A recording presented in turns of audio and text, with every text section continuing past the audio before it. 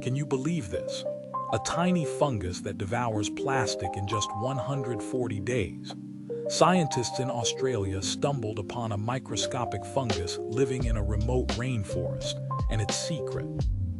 It produces enzymes that break the long-chain molecules of polyethylene, the same plastic used for bags and bottles. While traditional recycling can take centuries to disappear, this organism reduces a year's worth of waste to harmless organic matter in just 140 days. In lab tests, it ate through a kilogram of plastic faster than a hamster can chew through a seed.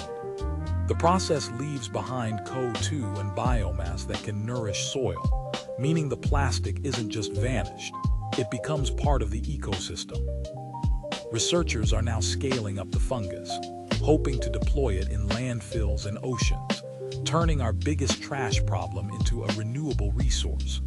If this works, the world might finally have a biological answer to the 400-year plastic nightmare.